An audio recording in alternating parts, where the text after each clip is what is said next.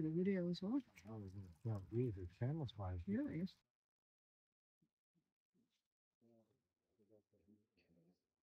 Nice. Yeah, then we can take a peek at that. What's up? 12 centimeters? 12, yeah. Cool. Yeah, probably 12 centimeters plus here. So I'm putting them back in there. You can see that.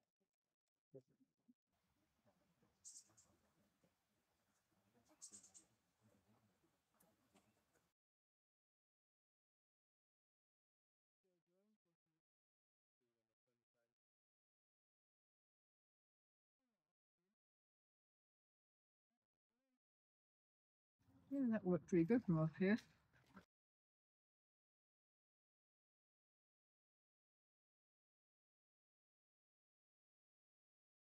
So what we're doing here today is we're salvaging fish out of the area where the fish fence is going to be replaced.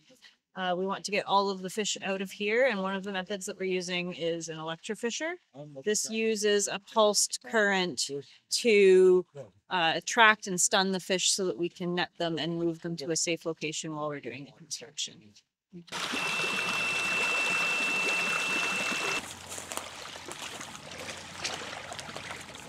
So today we've captured coho fry, cutthroat trout, lamprey, and crayfish.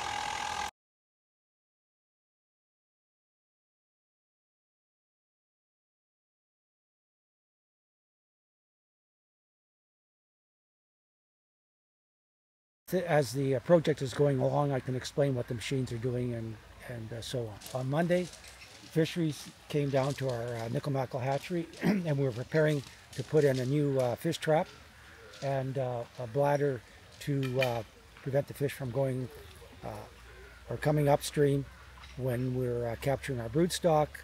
And with the bladder, we'll be able to release the bladder and let the fish continue on after we've taken our brood stock. For this week, what we're doing is Fisheries have put a dam upstream of the work site and a dam downstream of the work site. And we've captured any fry that are in between the two dams, so that it's being prepared for the excavation. And at our hatch, we've had problems with flooding as well.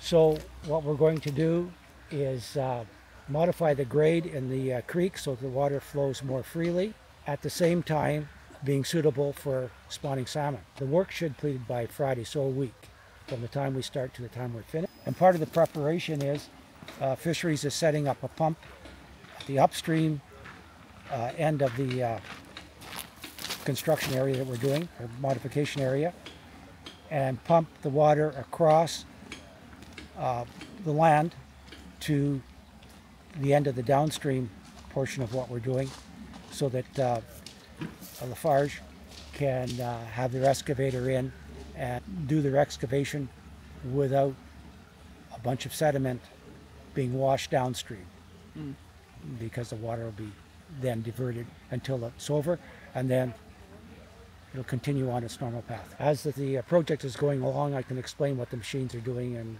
and so on.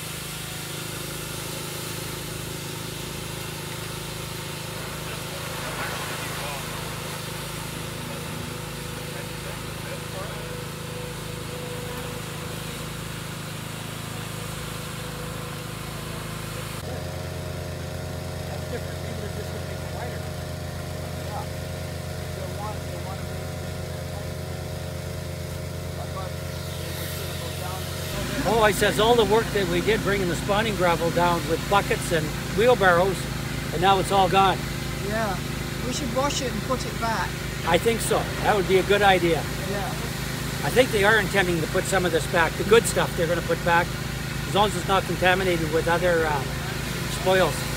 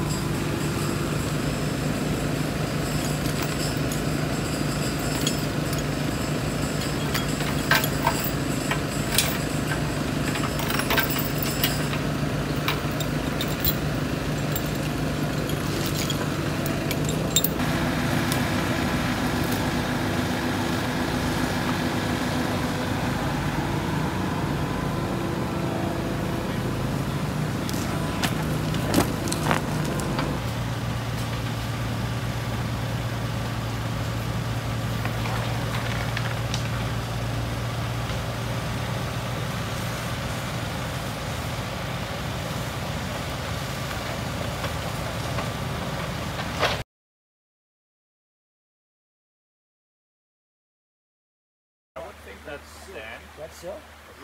Yeah. Because there's some burlap over there from the... Yeah, we couldn't pull that out. He's trying and it ripped. But I don't want to redirect that whole thing, right? If I can redirect. Yeah. Yeah, we can, if you guys can like that.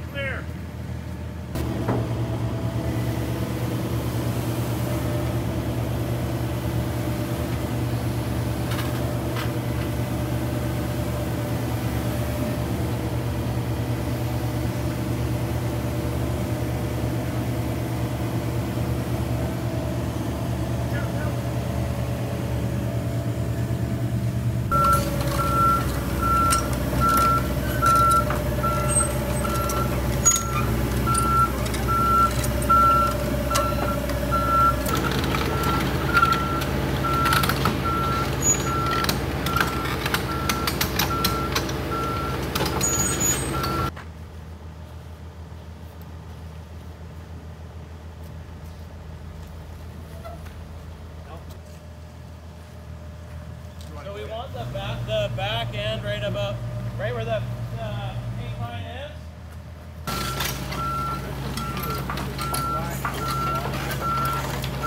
Bill. Well, I think I'm gonna like it.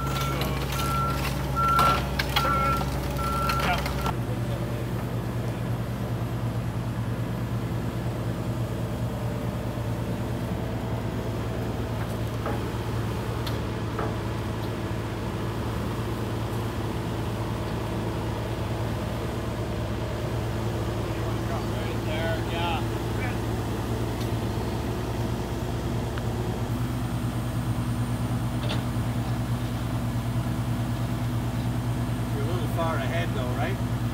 It's okay. That's okay? Yeah, that's okay. It's good. No, it's good. I'd prefer it further off than. Okay. Yeah, so that's good. Can you suck it towards the downstream end towards the bank just a little bit? I might have to go over there and push on it, but. No. Bill! I'll push it.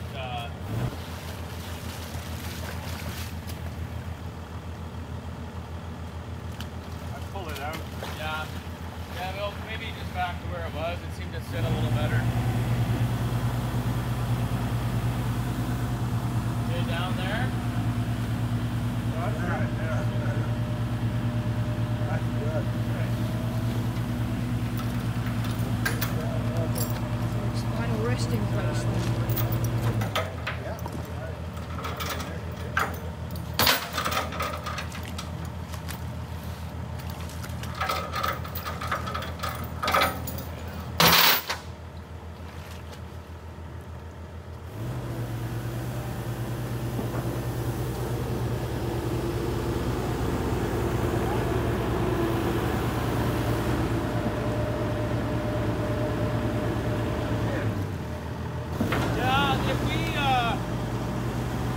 If you can get another load and just sprinkle it the same way you did this side, just right across here now.